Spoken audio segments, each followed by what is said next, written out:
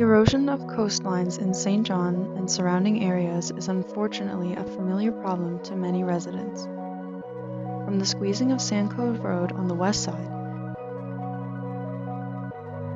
to the degrading backyards of redhead homeowners on the eastern shores of the city, the effects of coastal erosion are seen almost everywhere, along with the failed solutions that desperate landowners have attempted. So how does the process of coastal erosion even happen, and what can we do to slow or even stop it? Well, coastal erosion is a process that occurs naturally, but it is predicted to get worse as sea levels rise due to human-induced climate change. There are several strategies we recommend, such as protecting your home while maintaining the coastline by using hard or soft infrastructure, like seawalls or living shoreline. Although it may result in a loss of land, accommodation through floodproofing or adjusting infrastructure is also an option.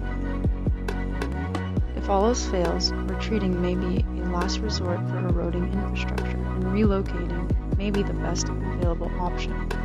To many St. John homeowners, the fear of losing their land, and in many cases their home, is a very real and terrifying possibility.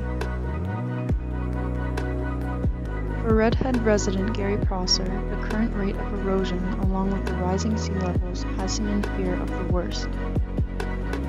I've lived in Redhead for over 40 years and I've had no personal loss or concern because of erosion, but it is happening.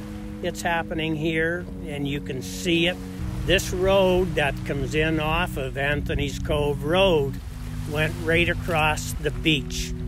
That used to be a road, and as you can see, Mother Nature has taken over and there's no road there anymore. And it's the poor buyers that are buying property that it's unknown to them, the extremes, and they're the ones that are in trouble.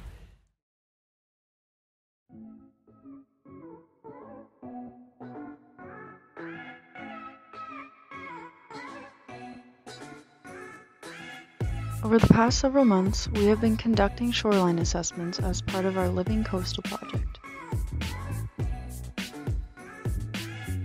The purpose behind this work is to assess the problem of coastal erosion through observing selected sites that have the least coastal stability. The results from this project can act as a baseline for future monitoring and recommend actions for adaptation.